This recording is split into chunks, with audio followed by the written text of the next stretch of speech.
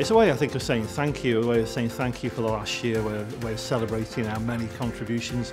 The atmosphere is great. We don't often, it feels, get time to sit and talk with colleagues as well, so that's something that's really nice that comes together on these afternoons. Everyone takes a bit of time out from the working life to kick back, relax and cheer each other on, and that's really incredible.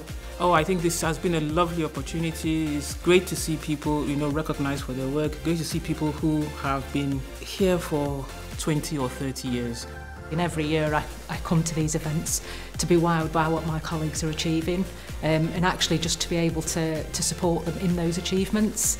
I think it's really inspiring, isn't it, to see kind of the amazing work that people are doing across the university. I think the thing is we all work so hard, so to be here with everybody and just to hear the wonderful work that's done in the university, it's really inspiring and it's wonderful to celebrate together.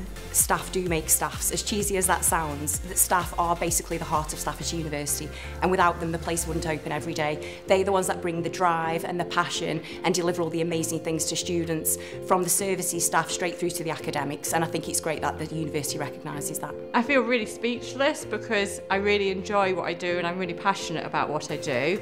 It means that other people have recognised that passion and that enjoyment that I take in what I do. All the work that you do put in over the year and continue to put in, it just makes you feel worthy and it makes you feel as if it's all been worthwhile doing. Just to get the award as an individual contributor, seriously overwhelmed at the moment. I've been here 7 years and I never thought I'd win anything like this. It's emotional. I don't do the centre stage thing very much, so it's been a nice surprise. We work really hard and the three of us are really, really passionate about what we do and we love making a difference. It's wonderful being recognised, it really is. I think winning the award will encourage other researchers to push.